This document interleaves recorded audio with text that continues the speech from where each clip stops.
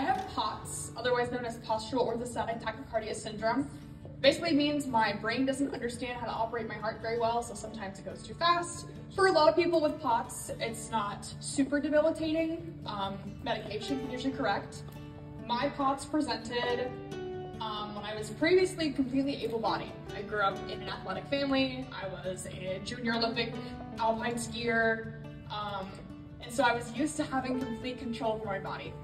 Then I got COVID in 2021 at a speech tournament, ironically, and ended up developing POTS as a result. And for a long time, they didn't know what was wrong with me. A lot of doctors misdiagnosed me with anxiety, said there was other things that I had to work on, even though I'd already received an anxiety diagnosis and was working on treatment for that. After finally seeing a female doctor, I was diagnosed with POTS. And unfortunately, after going through about a year of treatment, they decided that my POTS was treatment resistant and the medication wasn't working.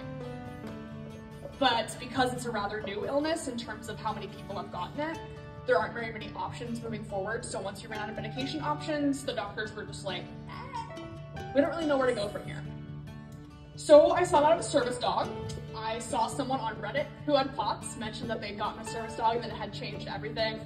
And I figured, since I'm going to law school in the fall, I should probably get on it, figure out how to manage my symptoms so I can continue to get through school, achieve all the things I want to achieve without letting my POTS hold me back. And this is the first time I've gone more than a week without passing out since I've been diagnosed, which is the craziest experience. She alerted me the second day I had her, which was the last time I've passed out. So even during training, it's been life-changing. And I'm incredibly excited for Chloe to get her Juris Doctorate alongside with me.